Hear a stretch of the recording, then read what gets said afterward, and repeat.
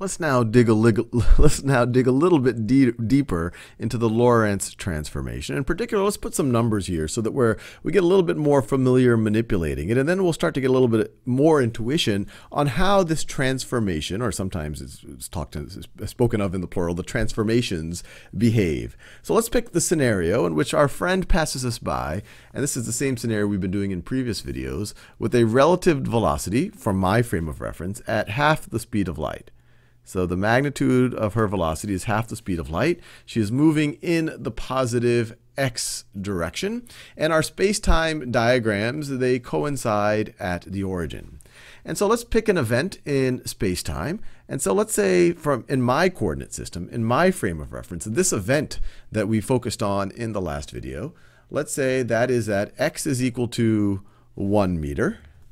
X is, let me do that same color. X is equal to 1 meter. And let's say that time, or CT, is also equal to 1 meter. And like we said in, I think it was several videos ago, we could view this as a light meter, the time it takes for light to go 1 meter. So we will also say this is 1 meter. So in my coordinate system, in my frame of reference, this would be the point 1, 1. 1 meter in the x direction, 1 meter in the CT direction. Now, based on that, think about what would be the prime coordinates. What would be the coordinates in her frame of reference? And I encourage you to pause the video, evaluate the Lorentz factor using V and C, and then evaluate what x prime and CT prime would be. All right, I'm assuming you've had a go at it. Now let's work through this together. So first, let's figure out what the Lorentz factor. Actually, let's first figure out what beta would be. That'll simplify everything. So beta, let me do that blue color. Beta, in this case, is going to be equal to 0.5 c. That's her relative velocity in my frame of reference. The ratio between that and the speed of light. So that's just going to be equal to 0.5. You could just view beta as what fraction of the speed of light is that person traveling in the reference, or in my frame of reference, since we're using that as kind of the non-primed frame of reference. And so let's now think about what gamma is going to be, the Lorentz factor. The Lorentz factor is going to be, let me do it in that reddish color, not the magenta. It is going to be, so gamma is going to be 1 over the square root of 1 minus beta squared. Beta squared is, well, 0.5 squared is going to be 0.25. Actually, let me just write 0.5 squared just so that you see what I'm doing. So this is 0.5 squared. And if we were to evaluate that, let's see, this is going to be 1 minus 0.25. So that's going to be 0.75. So this is going to be equal to 1 over the square root of 0.75. 1 over the square root of 0.75. Let me get my calculator out. We can at least approximate it. So 0.75, let's take the square root, and now let's take the reciprocal of that. So approximately 1.15.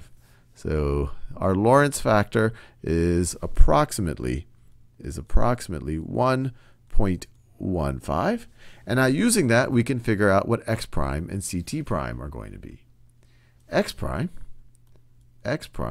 is going to be equal to my Lorentz factor, which is approximately 1.15. So maybe I'll write it as approximately going to be equal to 1, do that same color, is going to be 1 point, I'm having trouble switching colors today, 1.15 times, now we're saying x is 1 meter, so x is 1 meter, minus beta. Beta is 0.5. So 0.5. And CT, we're also saying is 1 meter. So times 1. And then T prime, or I should say CT prime. CT prime is going to be approximately the Lorentz factor. 1.1. I always have trouble switching colors for the Lorentz factor. It's going to be approximately equal to 1.15 times, well, CT is 1.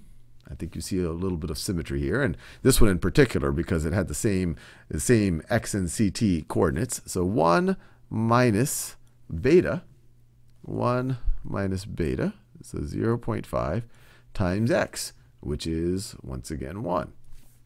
So times 1. And so in this particular case, it simplifies to half of the Lorentz factor, because this 1 minus 0.5 times 1, that's just going to be 0.5. And same thing over here, 0.5. So these things are going to be approximately equal to 0.5 times the Lorentz factor. We already had the Lorentz factor in my calculator, so let me just multiply by 0.5. And I get, it's approximately 0.5, I'll just say 0.58. So 0.58, 0.58. And once again, the units are in meters. So even though this is 1 meter and 1 meter, this over here, x prime, is 0.58, 0.58 meters, and ct prime is also 0.58 meters. So this is also equal to 0.58 meters.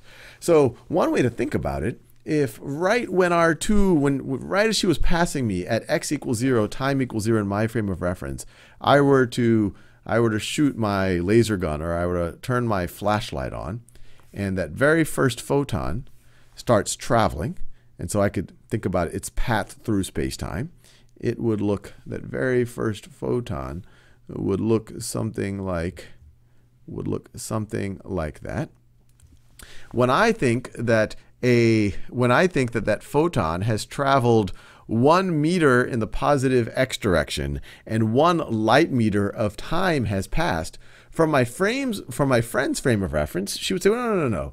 At exactly that moment, let's say it hits an asteroid at that moment, it lights up an asteroid, she would say, no, that happened 0.58 light meters after she passed me up, and it happened 0.58 meters in the positive x direction. So something very, very, very interesting is going on. And I encourage you to think about what's actually going on with these different parts of the Lorentz transformations. The most interesting is what's going on, well, actually, it's all interesting. In fact, the symmetry is interesting.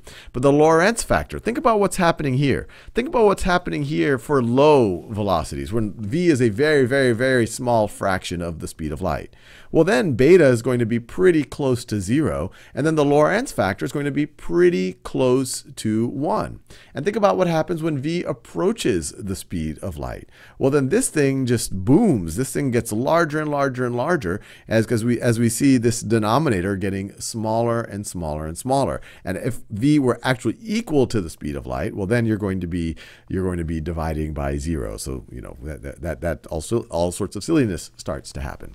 So really encourage you to try out different numbers. We tried very high relative velocity, half the speed of light, incredibly high velocity. Try it out for something more mundane, like the speed of a bullet or something like that. But definitely get very familiar with this, and also manipulate it algebraically. In fact, maybe in the next video I'll manipulate this a little bit algebraically so that you can reconcile the way I've written the Lorentz transformation or the Lorentz transformations with the way that you might see it in your textbook or other resources.